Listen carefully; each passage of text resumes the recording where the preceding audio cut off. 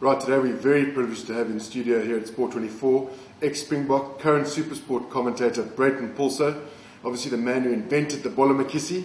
We're just going to chat to him today and get a few questions, get to know Breyton a little bit better. Did you ever in your career feel like a quota player? I think, yeah, always. Obviously, quota system has been a sensitive issue, ever since I started playing rugby. First of all, I went to Stellenbosch University, and at the time I was the only player of colour in the whole side. And I must say, the guys around me, all the burkies and the guys from around, always made me feel at home. But I think because of the time I had the talent and the skill, I was a little bit maybe fast-tracked into the Western Province setup. And when I got selected for the Western Province setup, I felt a little bit uncomfortable because at the time I knew I was probably maybe good enough, but I was not ready yet. And I think that's where the fine line is, on how you fast-track players or how you develop players of colour into the system. So it was the only time when I really felt a bit uncomfortable. But coming from a farm background, I think as a player of colour, you have to earn respect. You have to make sure that you do deserve that. You must feel comfortable in a team setup. And I think times have really changed from when I started. I mean, when I started, I remember guys like Tinus Vernier and Chester Williams, they were probably the pioneers, and then I came about. So I was fortunate to be long in the setup. Played 64 tests, which was really, really special for me. So if you play more than 50 games for your country, it says a lot. And there were tough times when we went overseas as a Springbok teams. I remember me and Dion Kaiser, we always had to answer those questions, about quota and what's happening in South Africa, the politics.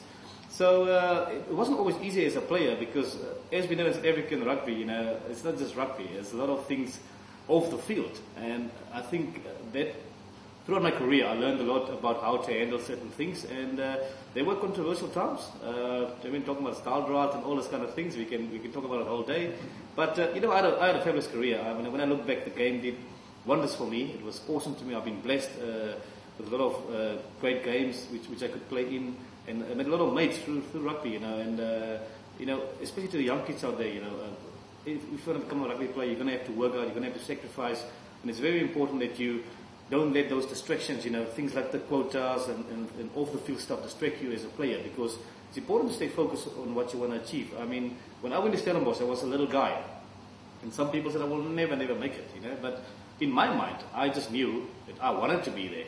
What's the history with the Summer Sultan? Were any of your coaches ever a bit nervous about you injuring yourself? Yeah, some was, thank you. Let me just take you back where the Summer Sultan of the bola makisi started.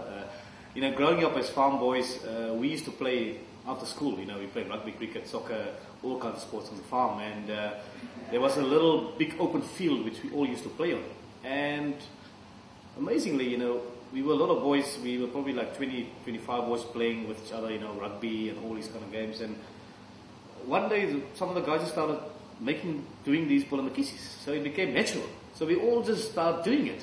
And when I scored my third try against Italy, I was so overwhelmed. And it's almost like a flashback just came into my mind, and I had to do something. It was just a special day for me. And then the bola makisi started coming, But obviously, I only left it for the big games, like Karika finals or big Springbok games. I wasn't going to do it just because for the sake of doing it. But like I said as well, some coaches were a bit worried about it. They were nervous because you can easily break something, especially when the field's slippery. But all in all, I mean, people around the country always love me doing it. Except the old tunnies, when I get to the airports and stuff, they always say, "Breyton, jy gaan jou nek breek, jy moenie dit doen nie." So, but it was good fun. It was all in the spirit of the game, and I think it's been a trademark of mine for a long time.